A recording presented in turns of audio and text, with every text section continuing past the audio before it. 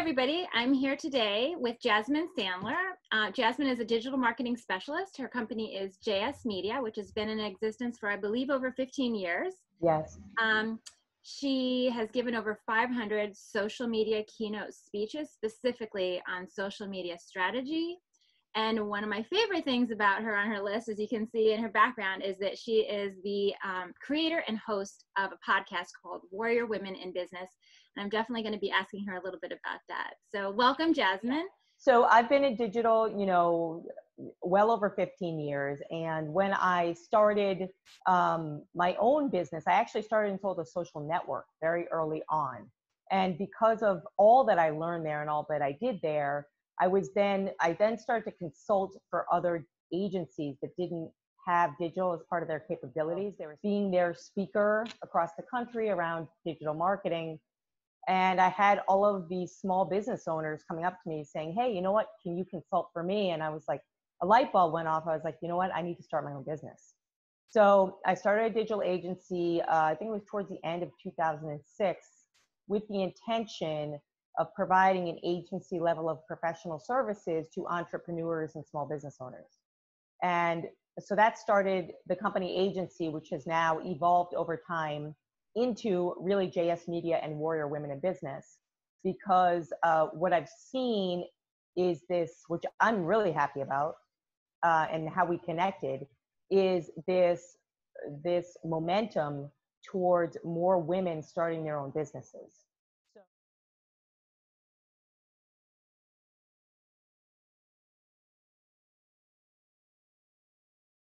After you've laid everything out and you've kind of run it by people and people have given you their feedback and you've adjusted and recalibrated, and now you have something that feels pretty tangible, and now you're ready to kind of take the next step.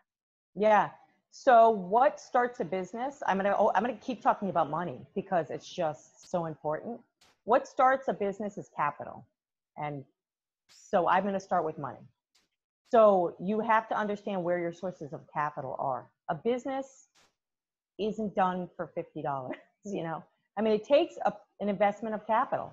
So so I would say you need, I love spreadsheets, You don't strike me as a person who likes spreadsheets. I know, it's funny, I don't, but they are your left brain and right brain together, so. Yeah, they're my best friend. I love spreadsheets. So have a spreadsheet because you're gonna need a budget and it's kind of fun, So you need some line items there, right? So what's obviously your marketing budget?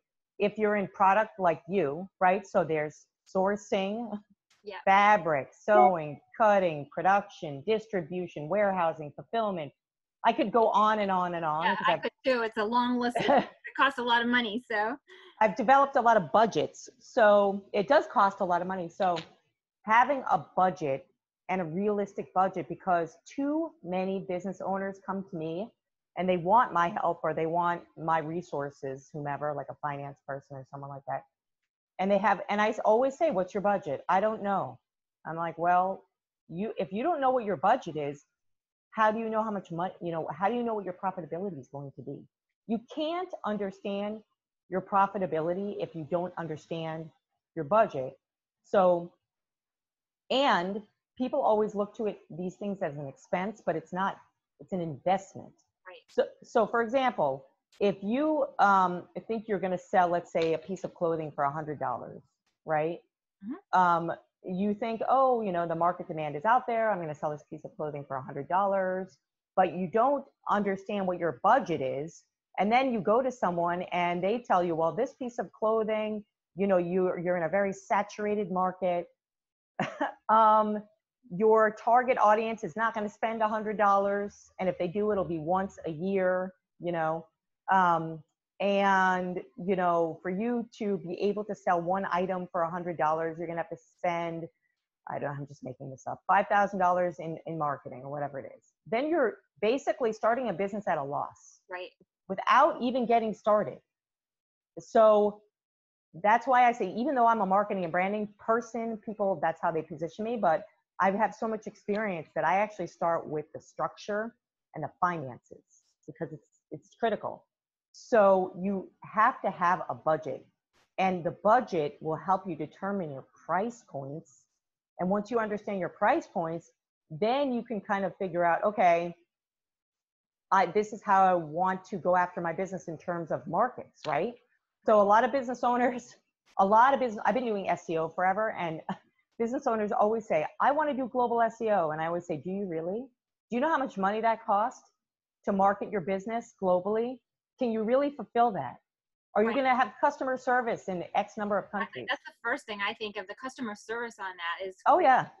So that's what you need for a good business right now. So you do. And so you need a budget, and a budget will, even if you have a starting budget, it might be some ridiculous number, but at least it'll give you a financial picture of what that looks like. And then you can kind of backtrack and say, oh, you know what? I don't want to market globally. Let me just start in my local area. Okay, that will reduce your marketing budget. That's much smarter. Oh, maybe I don't want to source in the United States. Maybe I want to go overseas. Maybe that will reduce my cost of goods. So I always start with a budget, actually. Yeah, no, and that's smart. Obviously, money is the biggest thing you think about when you're starting the business. And I like that approach to thinking, whether it's, yes, global or niche, how that can affect, the amount of money you have, or how the money you have can affect those choices that you make to be more successful. And it's okay to start out small and learn as you build, I think. Absolutely. But you're right. It's about having the basics, and that takes time. And this is the perfect time. Exactly. That's what I keep saying on my podcast. Like, this is the perfect time for you to not just think about doing a business, but since everyone else is doing it, if you're going to do it, you actually have to pull the trigger. So Warrior Women in Business has become a big part of what I do. So JS Media is shifting more into all Warrior Women in Business.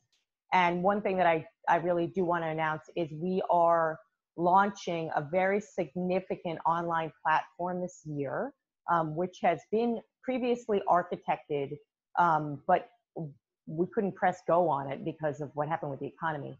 So the online platform is intended to help female business owners, entrepreneurs, coaches, and consultants by giving them a platform to spotlight their businesses and have a matching system where they will get matched with mentors, access to funding, and other business opportunities. That's amazing. I love that. Yeah. So what we're doing is we're doing a kind of a seed round for it right now through GoFundMe.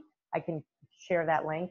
So that we're able to do it, and anybody that contributes to that will their membership will be negated, so they won't need to pay a membership fee once it launches. So it's kind of cool. So we're doing that, and you can find me online any time of day. So I have JasmineSandler.com is been my website forever for my keynote speaking and consulting work. I do consults now mainly on Zoom for female entrepreneurs that are primarily stuck. They just need fast help.